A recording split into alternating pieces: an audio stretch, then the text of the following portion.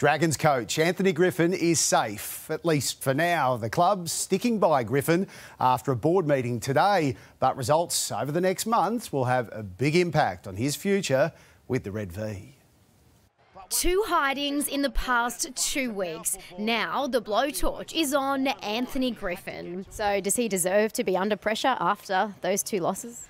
I don't think so. He's not the one out on the field, is he? We were in the 8 2 weeks ago and now we're out, so the knives are out, which is what usually happens in this game. You know, it's like Women's Weekly. Moses Mbai wasn't so clear-cut. I'm not going to stand here and sort of either throw fuel on the fire or tell everyone why he's so good or why he's bad. It's, you know, at the end of the day, it doesn't really matter what I say. We're going to be judged on how we turn up on Friday night. There are reports there's a group of favourites at the Dragons and some players are fed up.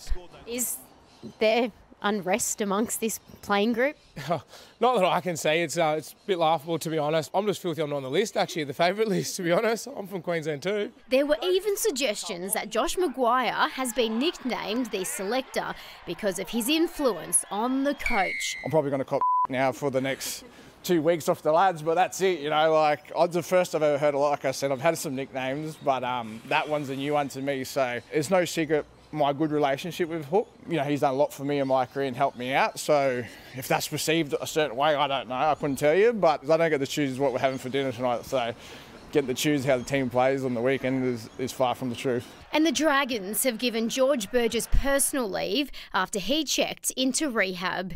Emma Lawrence, 9 News.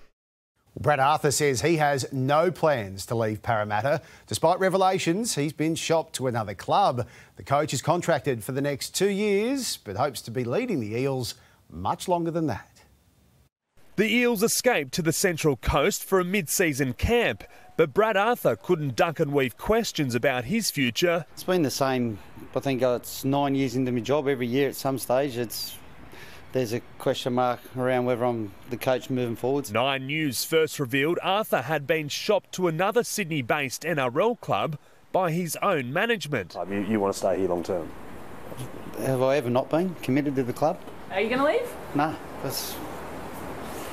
I've got no reasons to leave. Yeah, look, he's contracted until 2024, so we're expecting him here to be here. Despite 3 straight semi-final finishes since 2019, critics continue to circle. What's fair in our game is how many coaches have been sacked, and there's other coaches' jobs that are on the line at the moment. So you know, we've been told, and it was only 2 or 3 weeks ago I was getting sacked.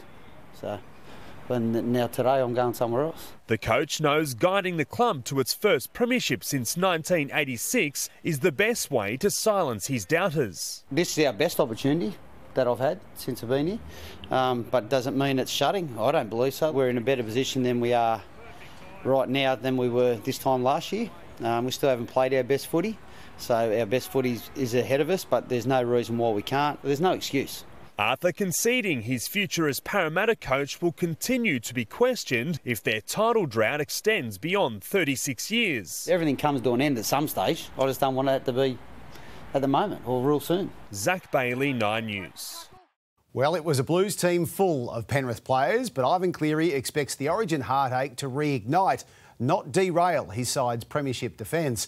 The Panthers welcome back all 7 of their New South Wales stars this weekend, refreshed from a week off following the decider.